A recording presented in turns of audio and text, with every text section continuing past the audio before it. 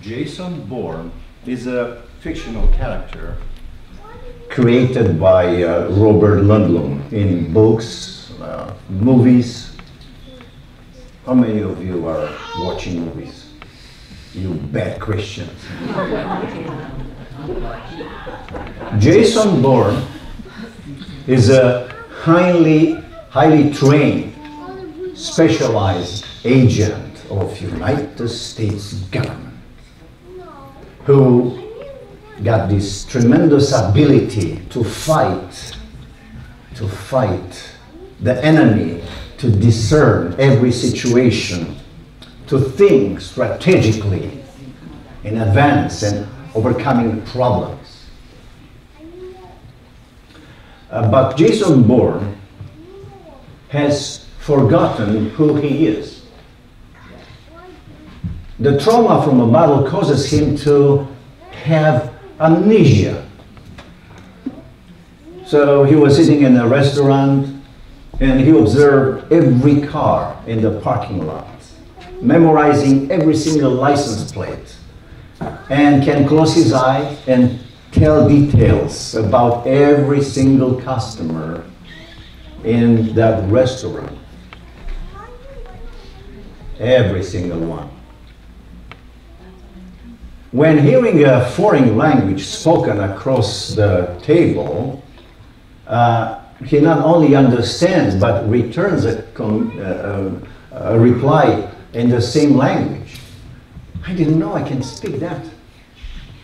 And he is continuing with this question. Who do you think I am? Who am I? He lost his identity. Of course, this is an illustration. Did it ever happen to you to have a moment of, okay, who am I? And after feeling this, to have this strange feeling that you don't know what happened to you, where you are. After moving years ago from Romania here, I had this strange feeling for almost a year that me is not me. It's another one. I was looking around and I said, what's going on? Where are you? I think the old still back there. Now, did you ever ask yourself, like Jason Bourne, who am I?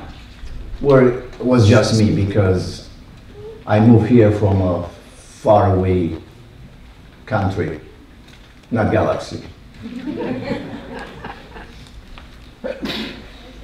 Not sure what you believe and who you are. Did it happen to you? In John chapter 3, we have the scripture that Sister Lori read. And we read about 4 things that Jesus knew about himself that we should know about ourselves. If we know those 4 things, they are going to be part of who we are. And they will revolutionize your walk with God.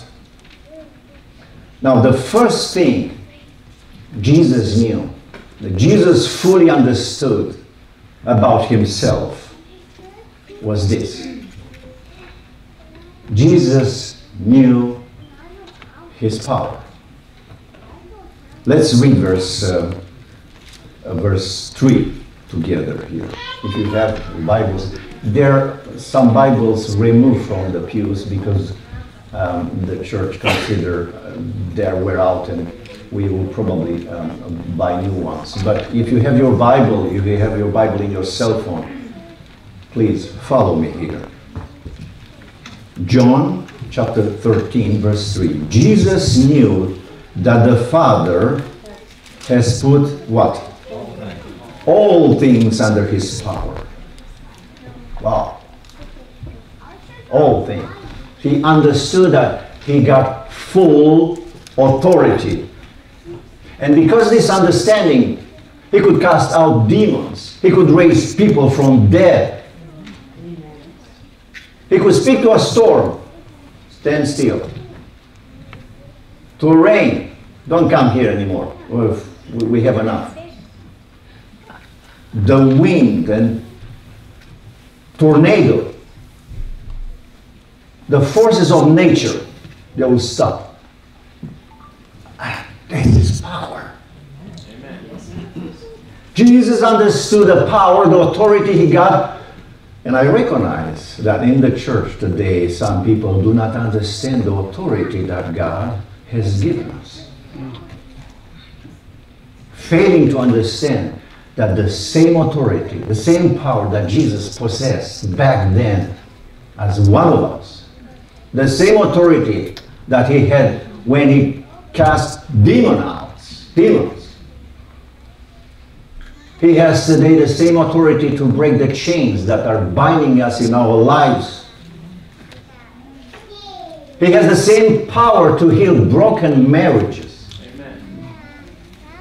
The power to heal and to restore broken families, broken lives, broken dreams. The same power is available to you and to me. Amen. And listen to this. When you give yourself to Jesus, you gain access to his power. Amen. The Bible says in Ephesians chapter 3 verse 20 that he is able to do exceedingly abundantly above all that we ask or think according to the power that works in us. If you ask. But most of the time, we are like, no power, physical. I'm talking about spiritual and emotional power here.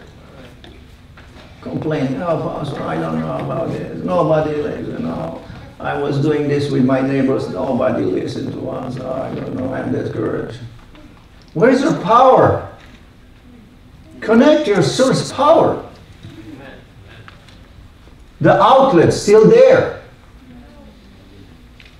Power to resist any temptation that the devil throws our way.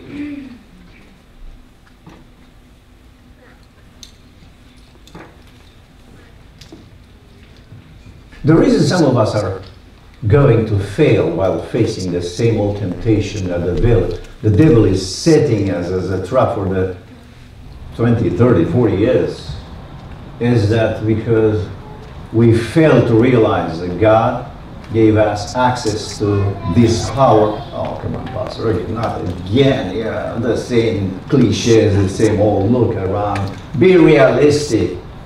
The world is changed. And we are going to disappear. Really? Who do you think is this we? Who asked you to be the spokesperson of a disappearing church? No. Jesus understood the power that he had. And listen, the power not only gives us the upper hand over sins, that keeps us in the bondage, in powerless, but also enable us to witness. The scripture says in Acts chapter 1, verse 8, that you will receive what? Money. Oh, what? Power. When? When the Holy Spirit is going. The power is related to the Holy Spirit. I could say the power and the Holy Spirit are one. And you will be witness where? Here in Jerusalem, in Judea, Samaria. Samaria, oof, no, I don't like that place. People are not circumcised there. Do you know that? I'm not going there, Pastor. I'm not going there. Oh, I heard that. No, I'm not going. I will stay here. Here is nice. And you will be my witnesses until the end of the earth. Experiencing that power. To begin with, Jerusalem is the most difficult place to ministry. The place where Jesus himself was crucified. The place people believe they seen all. They don't need anything. They don't need change because they're perfect. The most difficult ground to operate, guess where? Guess what? It's church. Because people say, I heard so many sermons. I know everything. I know my Bible, Pastor. Don't tell. Is no room for you to grow? A little bit more power? No, I have everything. We're in danger here. We're in danger here. Well, stay there, Jesus. We are perfect here.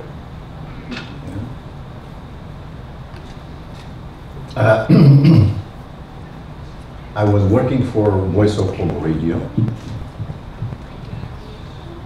and it was very difficult for me to come back and forth. So I took a little vacation for 3 months. No paid vacation, of course. I went to Germany to work in construction hard and to buy myself a car because in Romania were 10 times more expensive. If you have a German car, smart. But you know, I chose to buy a Ford instead. I mean, no offense if you have a Ford. It was okay. It was a Ford Escort. 2 doors. From the ground, it was like this, you know. Sport. We have a problem with that. I was very happy with good engine, but you have to push it to start. I try everything. I changed the battery 2 times. No. You try, because it was a stick, you have this, you know, if you can push, the car is moving and you, in the second gear, you know, you put it there, you push the pedal and it started. If you are over 50, probably you understand that. But. And imagine Carmen and myself going to church Sabbath morning. Yeah. Dress nice. And in the back, you push the car, Carmen in the back, and I am at the front door, pushing, moving. It was, we park in such a way, it's a little bit on the hill, you know, hilly. And I was jumping on the wheel, push the pedal, every single Sabbath morning. Sometimes it was raining, and we live in the middle of, there are blocks, apartments. And there were a lot of people watching us, you know. It was crazy people doing this Sabbath morning.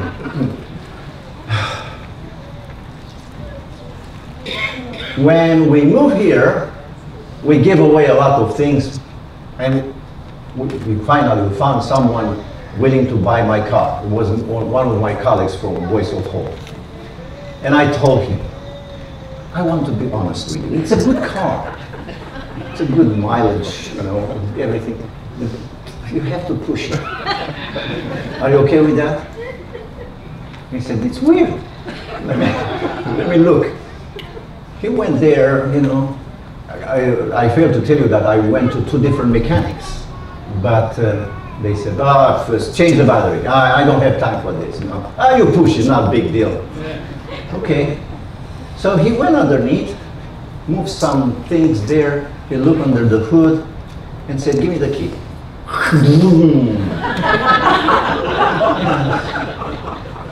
A loose cable.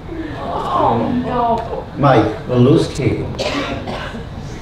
I had that car for almost 3 years.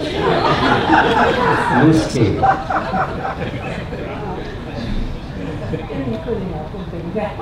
My point is this. We have all the power. It's granted. It's promised. Not just once. And we still push it. Pushing our lives. You know, pushing. It's hard, you try hard.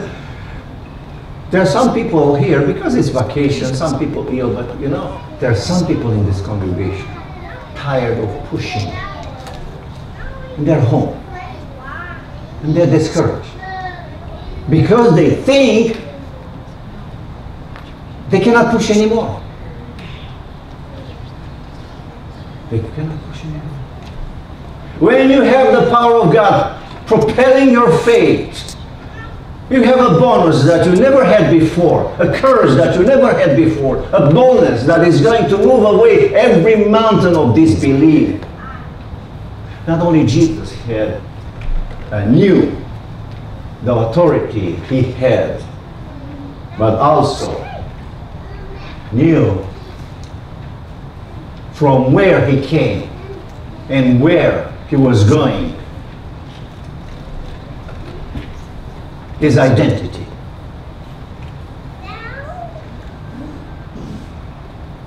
Jesus knew that the Father had put all things under his power, and that he had come from God and was returning to God.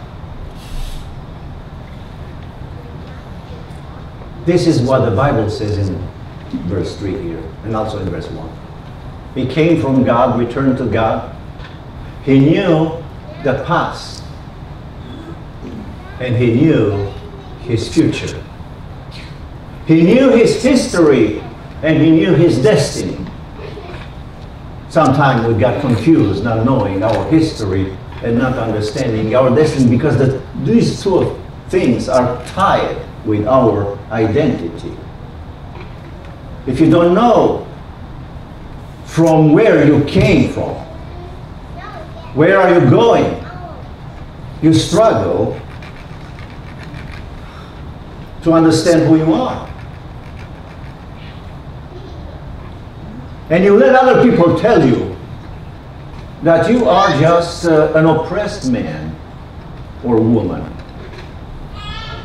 That you are just a white guy, big deal. Or a black man. Or maybe your gender is different. You look like a woman, but you are a man, in fact. You are confused about your identity because you let the outside to draw those lines for you, pointing to some type of identity.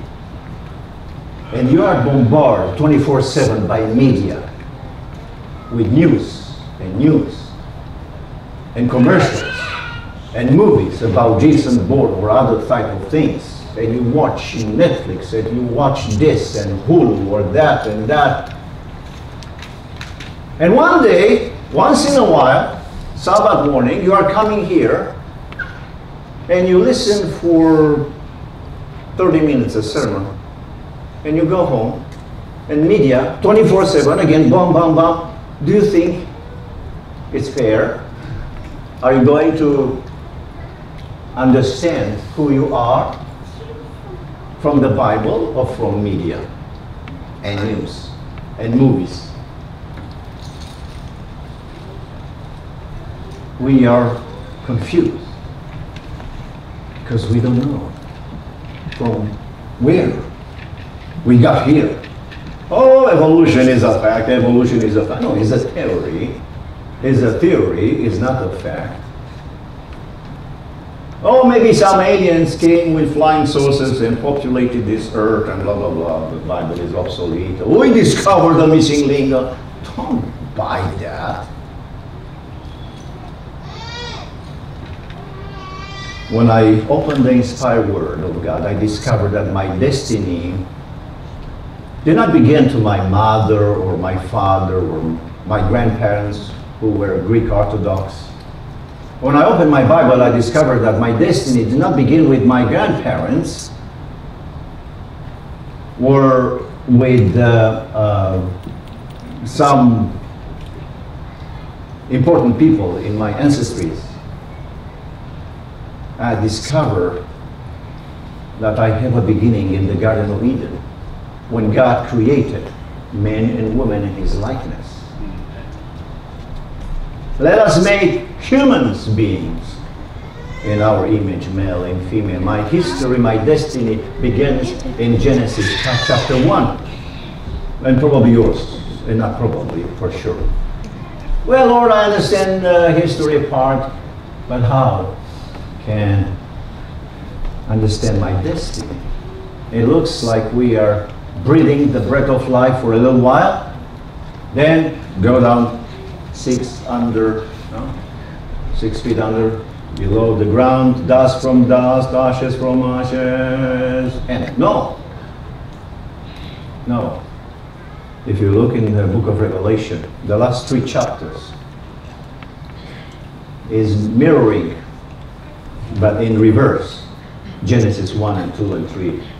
How sin entered the world. Now we discover how sin is getting out of this world. A new beginning. A new beginning. Our history is justification. Our life must be sanctification, because our destiny is glorification. I believe that as a church, we are caught in doing this and that, practicing this and that, and we are looking at, evangelicals. Oh, they're against abortions and pro guns. We should do the same because this is biblical.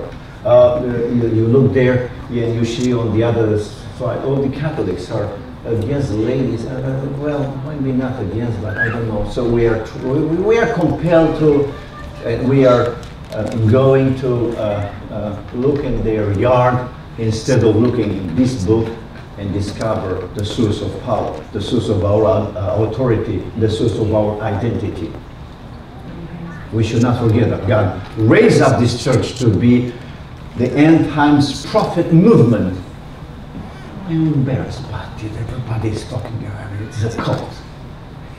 God has given us a unique message to be preached, a unique lifestyle. Unique. I was 70 other desire. I know my identity. And I respect my brothers Lutheran and Catholic and Pentecostals and Baptists. I respect them. God's love is unconditional, no matter the religion. It's true. In the same time, I believe that we have a special mission and a special identity. Amen. Jesus understood where he came from, and he understood where he is going. The third thing that Jesus knew, something that we should know also very well, is this: action. Action. Selfless action is more efficient than just talk. Jesus understood something about the little church with 12 members, his disciples. And here in John chapter 13, they were prepared for the Passover meal. And there was a conversation going around. They were arguing who is going to be the greatest. Who is going to have more Facebook likes, more Instagram followers? Who is going to be a senator or a congressman in the new kingdom? They have a list, priorities. Imagine Jesus is the king in the palace. Herod, we should kill him. How about this? Oh, let's change everything. Revolution! They were pulling their resumes and credentials from their suit pockets, comparing themselves with others. How many doctor's degrees do you have? Peter. Peter, he was a fisherman. Well, I am better than you, see? I will be your boss. In their mind, where things like power, position, authority, being popular, telling others what to do, because arguing about this, they neglected to appoint a servant who's supposed to serve washing their feet, in the beginning, and after that washing dishes and setting everything back at the very end, according to their custom. Was their failure a coincidence or part of Jesus' plan? Who knows? And where they are already at the table eating, the fact that there was no servant there revealed that in that 12 members church, no one was willing to serve. Who, me? I'm not going to do this, come on. I'm not doing either. No, sir. Oh, no, not me. Not me. And Jesus was there. Let's watch him. Probably he's going to chastise them. Probably he's going to use this opportunity to have a fiery sermon. Oh, you people, you're terrible. Huh? Maybe he's going to call the deacons and the deaconesses of the church in a special meeting outside, scolding them. What? Maybe calling a panel of theologians from Andrews University, I heard about that, to debate, for 2 hours, who is the greatest. What do you think? Jesus didn't say anything. He didn't say a word, but he took selfless action. The Bible tells us that he got up without saying a word, took off his outer clothing, and wrapped a towel around his waist. Oh, Jesus, you're naked here. And after that, he poured water into a basin and began to wash his disciples' feet, drying them with a towel that was wrapped around him. He didn't talk about it. He demonstrated.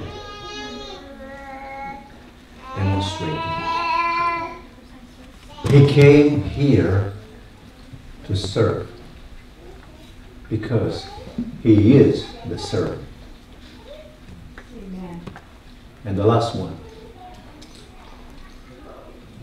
Jesus knew what time it was, what time is. Verse 1.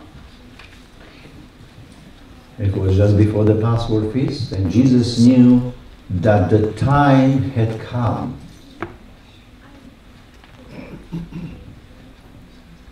He understood the now. He came down in mission not just to perform some miracles here and there. As a matter of fact, he was expected to perform miracles. Yeah? He was expected to do that. He had the power to do it. But the ultimate goal was a demonstration of God's character, love, and sacrifice for everyone. That was very difficult. Power, okay. Moving the mountains, calming the storm, raising the dead. He was God, of course. But how? How to make those 12 people to change? To change. Jesus understood that these were the last hours before his departure, and this special time required a full surrender of himself as well. The problem with some of us, we don't know what time it is. We are used to the word end times, that we barely pay any attention to the meaning of it.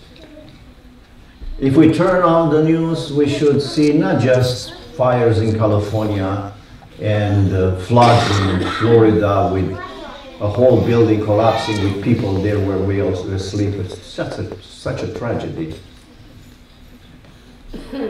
You cannot hear just the Pope being more popular than all the tele-preachers in the evangelical world put together. We should read the prophetical clock, not just the news clock. We see Matthew 24 being fulfilled right here, right now, and we still don't get it. Because we have a map in our hand, you know. Those will be the events and the Sunday law, bam, bam, but we are not yet there, so we still time, okay. So we are numb, because we are not capable to think outside of that little plan that we built for ourselves. We're still uncertain what hour is now. Jesus knew that the hour had come. Do you? This is not the time to entertain ourselves like the world around us, you know, movies and football, a time for me to become a social media junkie. It's time to serve. It's time to get ready to leave this world when He's going to be back. Oh, Pastor, I heard this before so many times. Jesus knew His hour, but we don't know our hours. We think we know. Now, look at the scripture. I realize that there is not just an illustration of humility when Jesus washed their feet, but it's also an illustration of what Jesus did in living His throne up here in this fullness of time. He did what?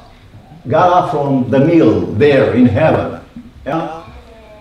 He took His divine nature and He clothed Himself with a human nature, and He come here, you know, pour water. Water means in prophetical terms, people, yes?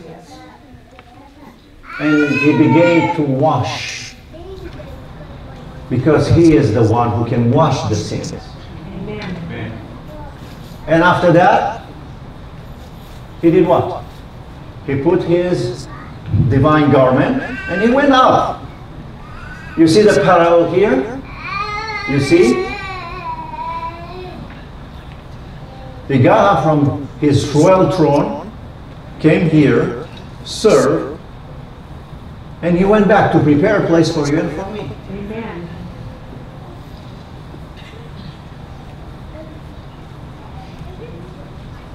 Here in John 13, Jesus is not just giving an illustration of humility, but also a demonstration of the power of salvation.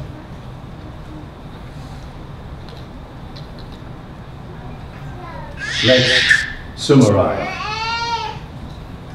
Do you know your power? Or you're like my Ford. Do you know your power? Are you using that power? I discovered in my drawer some sealed batteries. I put there long time ago.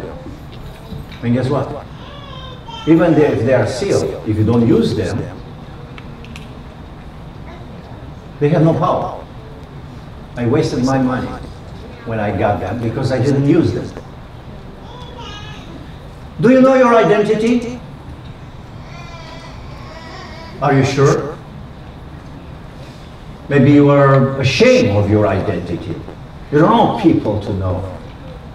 You go in grocery shops or in hospitals where people must wear badges. Yeah? Did you notice something? If they're doctors, the badges are very clear. Dr. so-and-so. But if they're janitors or nurse aides, they're like that. You cannot read who they are. People are ashamed working there. Where they don't know people. Do you know your mission? Play golf? What's your mission in life? Do we have a mission in life to begin with? Do we have a mission in life? Describe the mission. To keep the Sabbath holy. It's okay, it's a good beginning, but it's more than this. How about the hour? Because, you know, they are linked here. If you know your power, you will know your identity. Because the power will help refine your identity. And if you know your identity, you are already in mission. And you are already in mission because you know the time is right now. The hour is this one. They are linked. They are connected. They are connected. So my friends, this message today is not just about Jason Bohr and my Ford.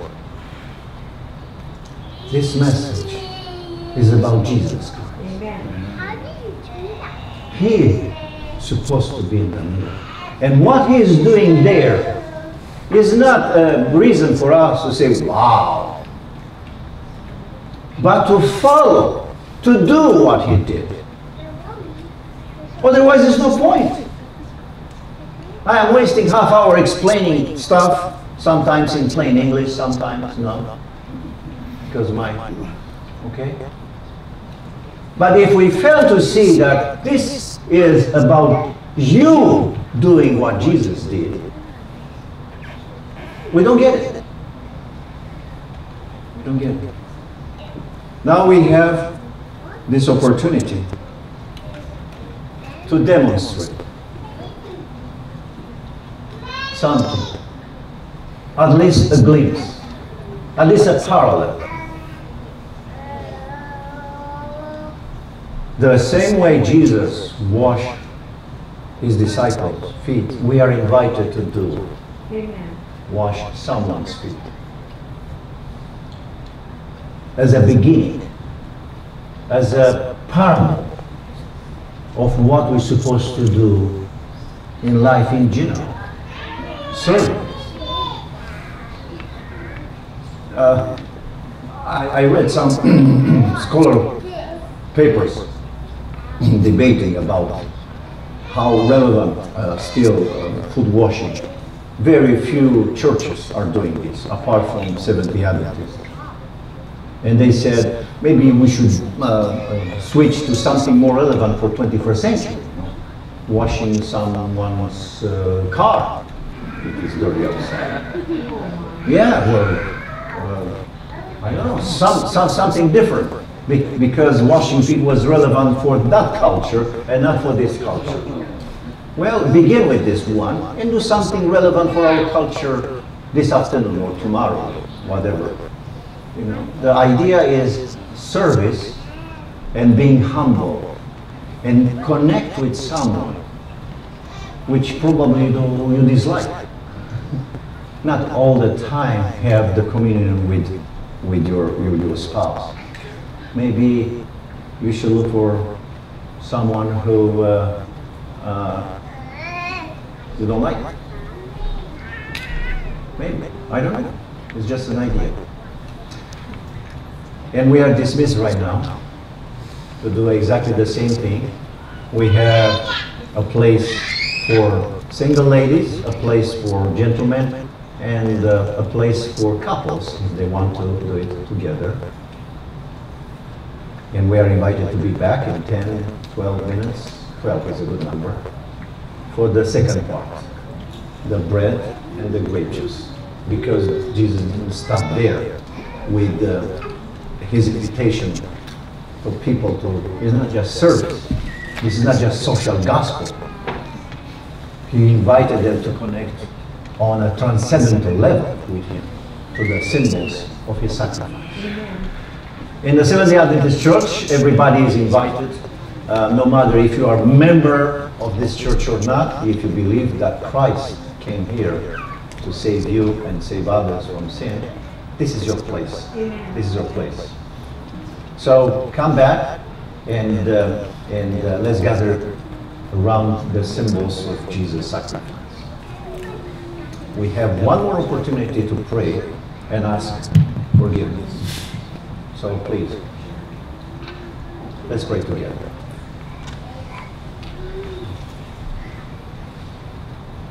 Lord, thank you for this ultimate demonstration of your love.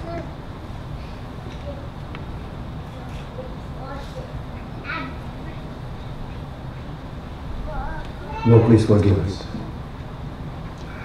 And specific for things that we know we are carrying them as a chip on our shoulder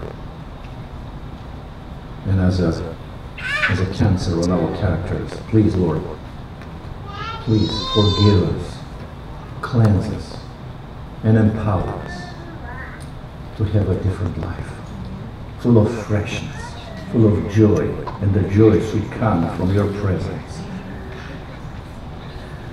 Mold our identity better. Help us to tap in that power coming from you. Help us to know our mission and do it. Help us to understand that this is the best time of our lives. This is a unique opportunity to come closer to you as never before. Lord, thank you for your sacrifice. It's not just washing feet, but coming here. What a huge sacrifice. And yes, dying on the cross. Wow. We will never fully comprehend what you did. But the little that we know, please, Lord, help us to put in practice and to be more like you until the day which is coming.